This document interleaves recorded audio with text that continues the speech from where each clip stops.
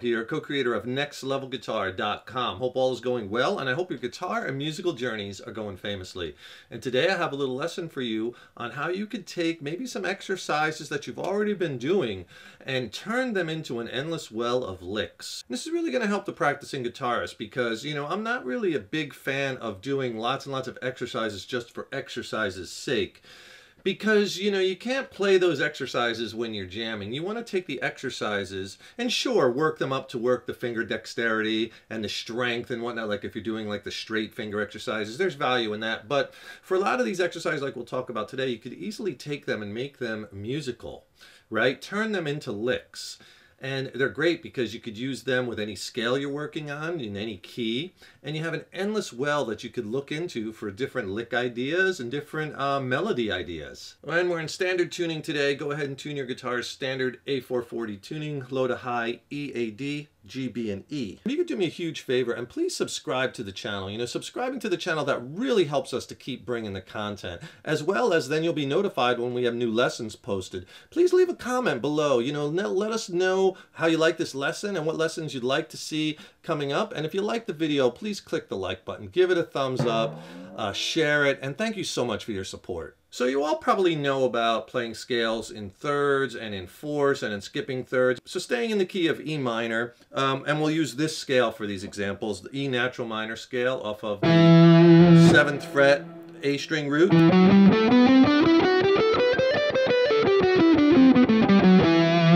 So a lot of the common exercises are like scales where you play them in thirds, where you play 3 notes of the scale, then back up a note, then play the next 3 notes, you know, like...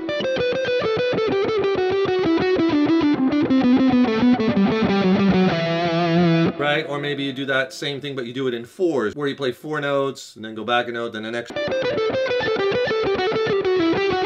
and so on and so forth up the scale. Or maybe where you're skipping thirds, where you're playing a note, skipping down a third, going back to the previous note, then going up another third. And you can do any of these ascending or descending.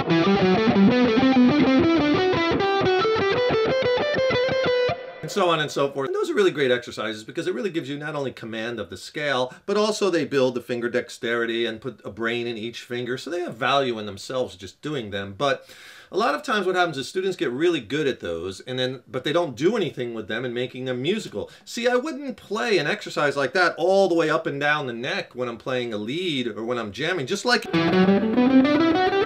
know, that's not music. That's just notes, right? You have to take those notes, take the scale and build licks. You have to take those notes and work them. Do musical things with those notes, right? With adding your bends and your slides and, you know, attaching them to other notes and working the notes and being expressive and right? And that's when you start making music, not just playing the notes of a scale or playing an exercise. And a lot of students, like I've had students that come for lessons and then they could play a lot of those exercises, but then when I say, well, let me hear that in a musical context, and they really don't know how to do anything with it. So you want to make sure when you're doing exercises like this, not only are you doing them to get good at, you know, the technique, but also how to make it musical. And an easy way that you can make those musical is just play like 3 strings of the exercise or 2 strings of it. Just take a fragment, a piece of it, and then connect it with part of the scale, but in a lick type way, using a bend or a slide or something. For instance, like let's say if you take this, and we'll stay right in this E natural minor, but this works with any scale, in any key, and any one of these exercises that you're using. Pick a lick. Okay, we're just using that half step bend. That's the lick, and I want to end on my E note. because we're in E natural minor, right? Okay, so take that scale in thirds.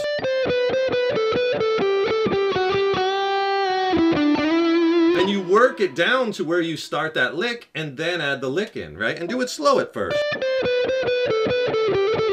Now here's my lick. See, now we're making music. We're not just playing this whole up and down, you know, a scale, or up and down an arpeggio on its own. That's not musical, right? It's not melodic. And you could do it with anyone. Like take those scales in thirds. Right? Or fours. Right? And now I'm adding my bends, vibrato, slides, vibrato, and I'm taking the notes and I'm working them. And that's how you make this musical. And you could even do it like as quick bursts of flash, of really something fast. Okay, so what I did there was I took a fragment in fours. When I got up to the top with my pinky on that D note, 10th fret, I slid to the 12, slid to the 14th, and added another lick in E natural minor up here, you know?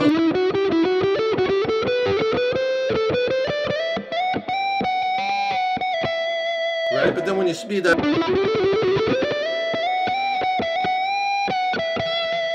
you start getting into some cool sounds. Jam tracks are just an invaluable tool. You really want to apply what you're learning in a musical situation.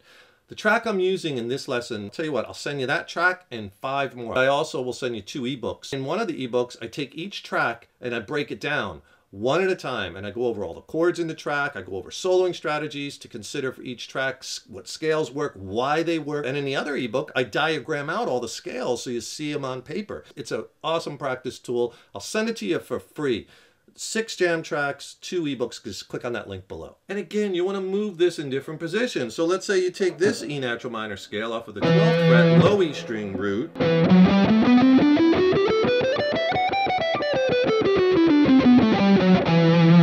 Same thing, take a piece of it, maybe. That time I did the scale in thirds, skipping thirds. Did a trill on that B string. And then got back to my root note on E here, 14th fret on the D string. So the key is, remember, take a fragment of an exercise and then attach it to a lick. And I'm showing you this with your exercises that many people do with their scales in thirds, in fourths, skipping thirds, but you could even do it, you know, like with a hammer exercise where you're just hammering. Take just 2 strings of the scale in hammers. And then add a legato lick. Right? And we're back to our slide lick there. But what I'm doing there is I'm doing the hammer. See, I wouldn't just hammer notes up and down the scale. Right? You're going to take that and make it musical, but I could throw in a little piece of it, even repeat it. And then I did this legato pattern, but worked it into the scale. And I end with some slides, some vibrato. There's my half step. There's my skipping thirds. There's my thirds into the lick, right? There's my fourths back into the root note, right? So there's just so much you can do, and this opens up the fretboard, you know, all positions, all scales, but it takes your exercises, which you already might have in your arsenal, and it's an easy way to make things musical. So give these a try when you're working on your scales in thirds or scales in fourths or skipping thirds, and, you know, really work up the musical ideas, and use this as a springboard for creativity. Come up with endless amount of licks where you're taking these little fragments of those exercises and making them musical, right? Enjoy it. Hope you like it. Don't forget, subscribe to the channel. That really helps us to keep bringing the content, as well as then you'll be notified when we have new lessons up. And to get 6 killer jam tracks and 2 coinciding ebooks to use as a practice tool, really help you along your guitar journey. Just click on that link below in the YouTube description box. Send them both to you for free. And if you want to hear some examples of this and some songs, I recently dropped a new record with my original band Mindcell, based out of San Diego, California. I think it's a slamming record. I'm really excited about it. I think it's some of the best music I've ever written. Love for you to check it out. It's streaming on all the platforms. I'll put links to that in the YouTube description box also. Check it out, and hey, if you have any questions on the songs or the techniques or questions on the gear I use, the studio recording techniques, drop me a line. I'd love to hear from you. Thanks so much for watching this lesson and for your support over the years and years. So appreciated. Stay tuned. I got tons more killer lessons and content coming up. And remember, your guitar playing is an evolution. So enjoy the journey. Take care, rock on, and I will see you in the next lesson.